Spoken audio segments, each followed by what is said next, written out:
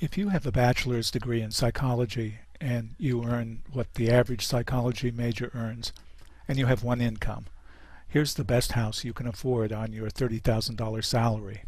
If you're an average liberal arts major, you're earning $50,000 and living here. Do you have a degree in the physical sciences or business with the average $60,000 salary for those majors? Here's your house. But whoa, if you majored in math or computer science, even better, if you majored in petroleum engineering, you're earning 4 times as much as a psychology major and living here. 41, 42, 43.